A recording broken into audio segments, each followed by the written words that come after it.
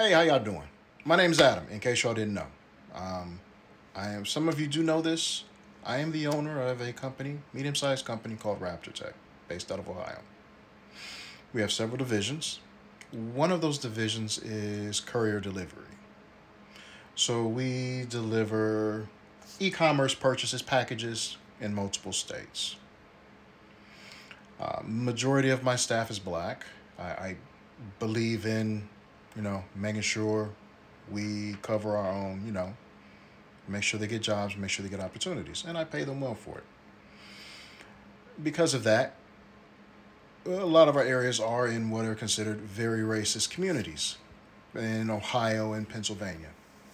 Basically, what is that considered? Eastern Ohio, Western PA area. Which brings me up to this lovely example of a POS right here. His name is Michael Scarl. Michael Scarl is 40 years old. He works for a company called Penline Services, Inc., which is a construction landscaping service based out of Pennsylvania, specifically Scottsdale, Pennsylvania.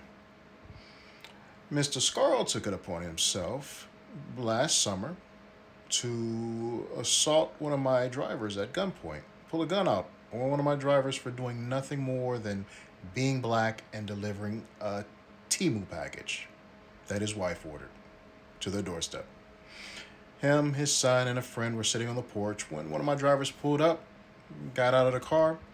As soon as he saw that the man was black, he ran into the house, grabbed his gun, came out, beamed right down on one of my drivers, and threatened him with it.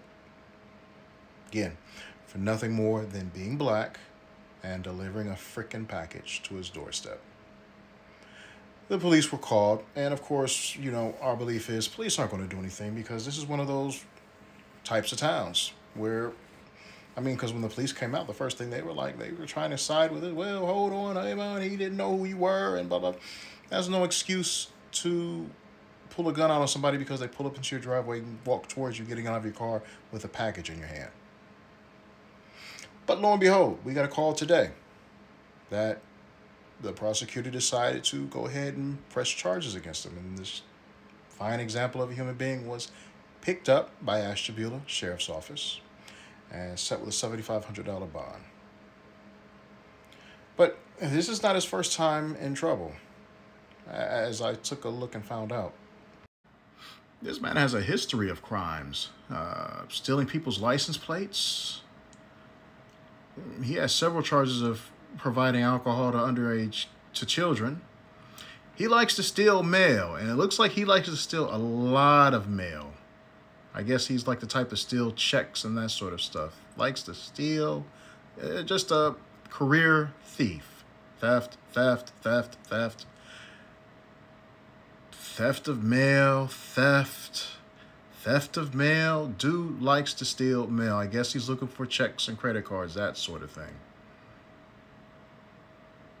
I wonder what his wife Joanne thinks of all of this.